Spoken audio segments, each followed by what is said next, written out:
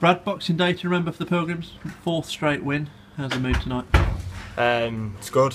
The changing rooms are in a good state at the moment. Obviously 4 straight wins, and yeah, the boys are in good spirits. You were denied your debut by my paperwork. It was a minute late. You couldn't play York, but you've played in the next 3 and you're flying.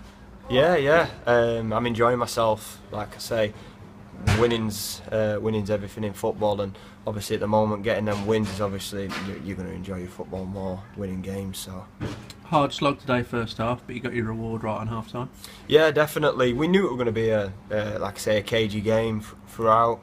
Gainsborough always make it like that, but the lads sort of rose to the task, and we did really well, I thought, through the whole game. And the clinching second goal came from you.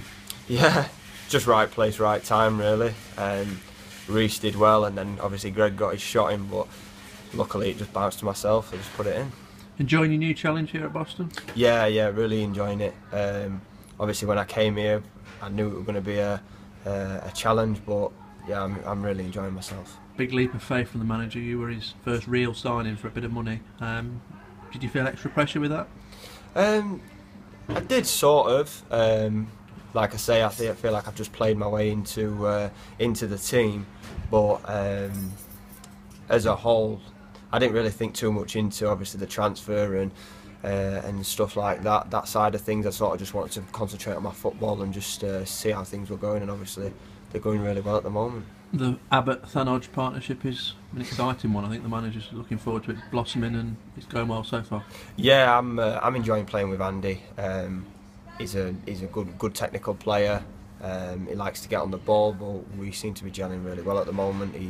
He sort of knows when I'm going to go forward, and he stays. If he goes forward, I'll stay. We're doing really well together.